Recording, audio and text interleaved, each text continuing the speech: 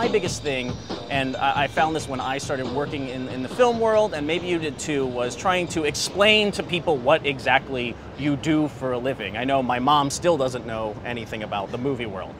So for all the moms out there, when you start a project, what is your role? Our answers will all be different. Yes. I work with 2 other directors. We're all directors and we rotate for each other. The crap that we put ourselves through to make movies, I wouldn't do it for anybody if I didn't love them, because there's not any real reward from it. It really isn't. It's not. It's so painful. It's You not. really have to. So basically, like, should yeah, you not have. go first. No, Producing's the worst job ever. No, and then so we're 3 directors who rotate as producers for each other, and since for 10 years we've been working together, going on 10. And like when one's writing his feature, the other 2 are directing or producing commercials, and we're splitting the money 3 ways. We've been doing that for 10 years. And will you only produce each other's material? we produce outside. We produced one for a directing of Alistair Banks Griffin, which was something radical. It had like 6 lines of dialogue, an hour and a half. It was based on William Faulkner's LA Dying. It premiered at Cannes in 2010. So you're basically producing as a collective. Yeah, I mean, basically, you're a filmmaker. It's not rocket science. You should be able to do every job, in my mind. I agree. And it's like your job as a producer is to make everybody's job easier. So you're really just fighting for your friends. You should be, because you're hustling. Like, you know, we all make movies for little money, but we're able to shoot on 35 anamorphic and cut traditionally because we're hustling. Like, we're sitting in Kodak for a week, waiting for them to talk to us, and they finally do, and then they hook you up. And then if after the first film it does well, then they continually give you stuff, and then hopefully you get to play with a bigger canvas. It's about arts and crafts with other people's money. You might as well have fun with it. And do you guys feel like that's your role as a producer? You have your hands in everything? Is that part of the job? Yeah, I mean, I think ultimately it's about you're managing people, time, and money, and it's just at what stage of the movie making process that is. If it's in development, then you know, like, you've spent a certain amount of money to get an option, so a clock starts ticking. So then you just have to manage the people, time, and money in that part. Then pre-production and production and post. Now you hope you have enough time to edit your movie, which is not always the case. The whole shebang. I think they're different producers. I think they're bottom-up producers who are kind of, it's more of a creative process, and you want to make movies, and you're like the filmmaker producer, so you learn by fire, in that you've done it all the wrong ways, or, you know, whatever. You've gotten somebody's $5, $10, $500,000 or $1 million, and you kind of figure it out, and you get better as you continue to go.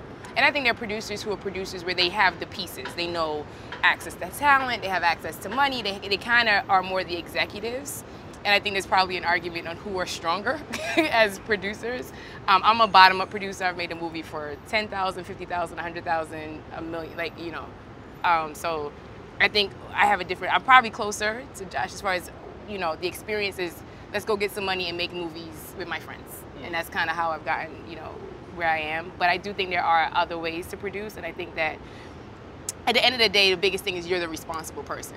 Like, whoever, when you're the producer or the producers, it's your job to get something from a script disseminated to the people in whatever way you do that. You're servicing the director. I mean, Yeah. You work for the director on an independent level. Yeah. On a studio level, it's very different. It's very different. Because you're working in between the studio, you're the buffer between the director and the studio. You just, like, you want to look back and make sure that the director never ever said, I didn't have this, because it's all on you.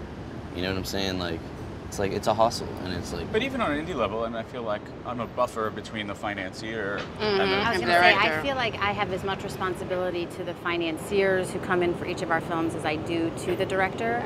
And honestly, maybe that's a problem, and it's certainly been an issue on a number of the films that we've done, for sure, but. You guys give a final cut? We have final cut. Yes, the director does. Yeah. No. Oh, that's producers crazy. have producers. That's Yeah. crazy, dude. That's crazy. Yeah, for no money. But I think it, They're not, these aren't for no, I mean, I don't know what you consider no money. It's below $5 million. Okay, no.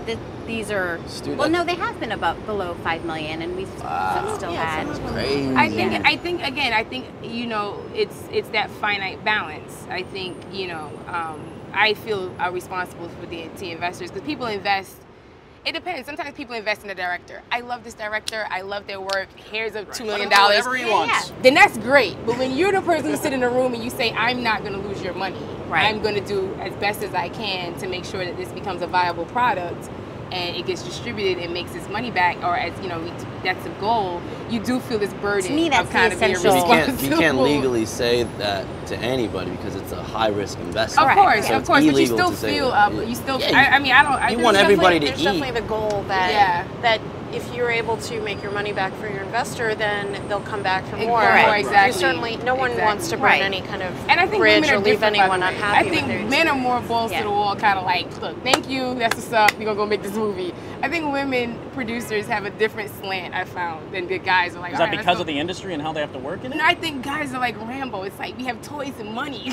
Like, let's go. Like, he just wants to shoot it. like, Why are we not shooting something right now? Well, all we really need is some tits, and this is great. Let's go have a ball. Yeah. And I think There's also a trick to finding the right director, the right writers to work with, because, you know, kind of going back to what Josh said earlier, you're basically out there killing yourself for nothing tangible. You know, to give someone to like make their dreams huge come true. Chance, You're like, you're the huge director. chance, and you have but to know but that it's also you were your dreams as well. Exactly, Yeah, but it you has have to to be know your that dream. you're putting your effort into someone who is going to really make the most of it. I think that's a bit of know. a difference. I think your situation is like, at least for me, I feel like if the director is like the quarterback and the producer is like the coach. If the team wins, it's because the director did. Oh, it's fantastic.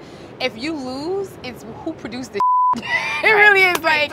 At least but who picked the quarterback at draft time? True, You know, and you know what I'm saying. So yeah, and that as well. So I definitely feel like there's more of the responsibility and less of the glory in the producing role.